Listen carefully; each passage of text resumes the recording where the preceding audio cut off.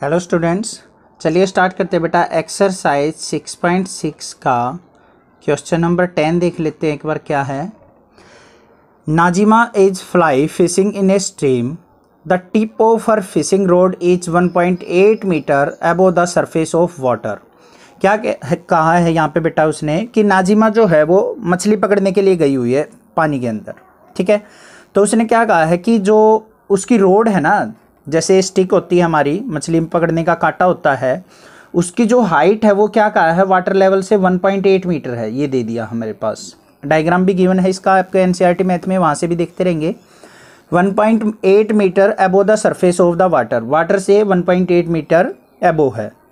और क्या कहा है, and the fly at the end of the string rest on the water 3.6 metre away.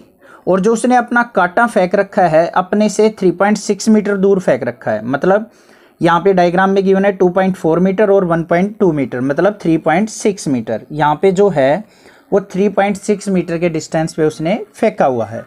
And 2.4 metre from A point directly under the tip of the road. क्या कहा है उसने, जो ये रोड है उसकी स्टिक की, वहाँ से 2.4 मीटर अंदर तक है, ठीक है। तो यहाँ तक ये रोड थी, इससे 2.4 मीटर अंदर तक क्या गया है, उसकी रोड से आगे कांटा गया हुआ है। Assuming that her string is taught, मतलब जो यहाँ पे वो धागा है वो बिल्कुल क्या है, टाइट है बिल्कुल, ठीक है। How much string does she have out, वो अपनी स्ट्रिंग को कितनी निकाल लेगी। इफ सी पुल्स, अगर वो खींचती है मछली पकड़ने के बाद, in the string at the rate of 5 centimetre पर सेकेंड, मतलब 5 सेंटीमीटर पर सेकेंड से वो अपनी तरफ वापस अपनी स्ट्रिंग को खींच रही है। What will be the horizontal distance of the fly from her after 12 second. तो उसने क्या बताया है, जहाँ पे वो बैठी है वहाँ से, यहाँ से लेके 12 सेकेंड बाद कितना डिस्टेंस उसकी जो ये थ्रेड है वो रह जाएगा। मतलब ये कुछ से यहाँ से सरक के यहाँ पे आ जाएगी, कुछ इन बिटवीन मान लेते हैं, इस पॉइंट को मान लेते हैं डी पॉइंट। तो हमने बेटा जो डिस्टेंस निकालना है वो निकाल लेंगे कि हमने सी से लेके डी तक कितना डिस्टेंस उसने मूव किया 12 सेकंड के अंदर। तो यहाँ पे इसको एज्यूम कर लिया डी पॉइंट को, तो अब कांटा जो होगा वो कहाँ पे पहुँच जाएगा, हमारा डी पॉइंट के ऊपर, ठीक है। क्वेश्चन देखते हैं। सबसे पहले बात करते हैं बेटा in triangle A B C की। In triangle A B C, angle B जो है वो कितना गिवन है मेरे पास, 90 डिग्री। तो यहाँ पे पाइथागोरस थ्योरम लगा सकते हैं, बाय पाइथागोरस थ्योरम, ठीक है। पाइथागोरस थ्योरम अप्लाई करते हैं तो 90 डिग्री के सामने AC क्या होगा, हाइपोटेन्यूज। तो AC का square is equal to AB square plus BC का स्क्वायर। तो जो AC आएगा वो क्या आएगा बेटा, अंडर रूट AB कितना है हमारा, AB 1.8 मीटर, तो 1.8 का स्क्वायर प्लस BC कितना है 2.4, तो 2.4 का स्क्वायर। तो AC जो आ गया वो क्या आ गया बेटा, अंडर रूट 1.8 का स्क्वायर करेंगे तो क्या आ जाएगा, 18 का स्क्वायर 324 होता है, तो क्या आ जाएगा 3.24 प्लस 24 का क्या होता है 576, तो क्या आ जाएगा 5.76। ऐड करेंगे तो क्या आ जाएगा अंडर रूट 9 का रूट क्या आ जाएगा 3 मीटर। तो हमारे पास जो AC आ गया वो क्या आ गया बेटा 3 मीटर। हमने ये लेंथ भी फाइंड आउट कर ली कि स्ट्रिंग कितनी लेंथ की है हमारी। अब क्या कह रखा है उसने, लिखते हैं सी पुल्स स्ट्रिंग एट 5 सेंटीमीटर पर सेकेंड। यहां पे ध्यान देना बेटा सेंटीमीटर में गिवन है।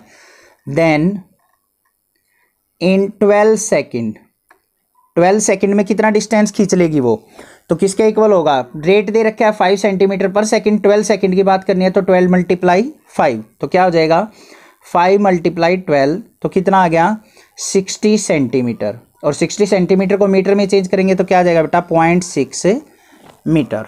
आई होप ये चीज़ आपको क्लियर हो गई है।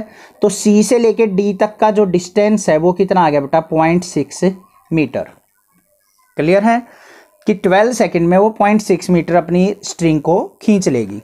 अब बात करते हैं late after 12 second position of fly, position of fly is eight D point पे आ गई वो।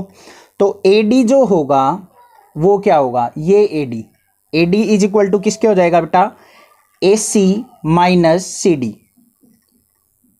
ये जो हमारा डिस्टेंस था AC माइनस में क्या हो जाएगा CD। तो AD इज इक्वल टू किसके आ जाएगा, AC कितना था हमने फाइंड आउट किया था अभी 3 माइनस 0.6, तो कितना आ गया बेटा 2.4 मीटर। तो ये जो लेंथ आ गई हमारे पास ये है क्या आ गई 2.4 मीटर। आई होप यहां तक क्लियर है। अब बात करते हैं बेटा इन ट्रायंगल ADB की, ABD की, इन ट्रायंगल ABD, क्योंकि हमें तो BD लेंथ चाहिए।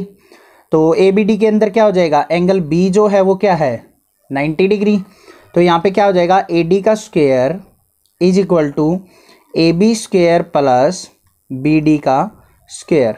AD क्या है हमारा 2.4 का square is equal to AB क्या है हमारा 1.8 का स्क्वायर प्लस BD का स्क्वायर। 2.4 का स्क्वायर करेंगे तो क्या आ जाएगा बेटा 5.76, 1.8 का स्क्वायर करेंगे तो क्या आएगा 3.24 प्लस BD स्क्वायर।